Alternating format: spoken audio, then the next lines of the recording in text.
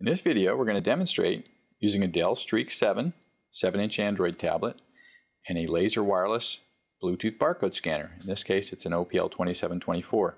This same scenario works with many other wireless barcode scanners and RFID scanners available from serialio.com. In this case, we launched the mobile list application, which we'll use. It's available at serialio.com and also on the Android market.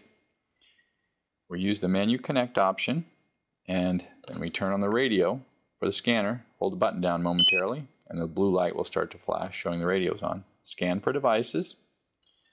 Tap the scanner of interest, then enter the scanner's PIN code. In this case, it's 4 zeros. Tap OK, and we're connected to the scanner.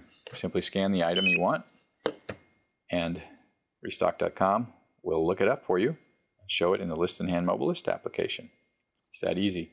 Suppose you want to scan into another web page, maybe your own website or Amazon.com, for example. Simply use the extras, go to page, and you enter the website's URL.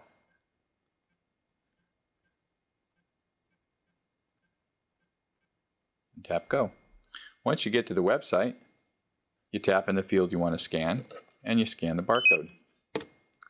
It's typed in for you, and then you select go to look up the item. Serialio.com has many other solutions for wireless Bluetooth barcode scanning, as well as Wi-Fi scanning and RFID scanning. Please visit serialio.com for more details. Thank you for watching.